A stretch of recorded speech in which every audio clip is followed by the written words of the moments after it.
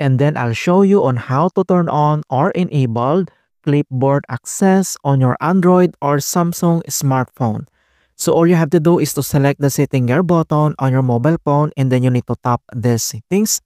And then here now at your mobile settings, and then you need to scroll down, and then you need to find and locate this security and privacy settings, and then you need to click.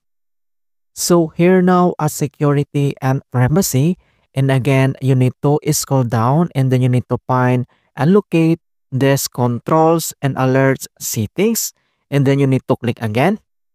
So here now at controls alerts, so we have three options sitting here that we need to modify.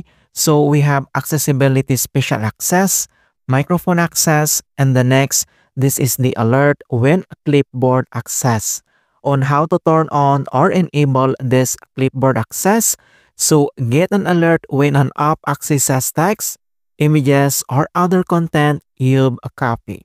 So if you want to turn on or enable this, then you need to toggle to the right this button, or otherwise you can disable it by clicking inside the oval one time. So toggle to the right so that it means it's already turned on or enabled, or clicking inside the oval one time to disable.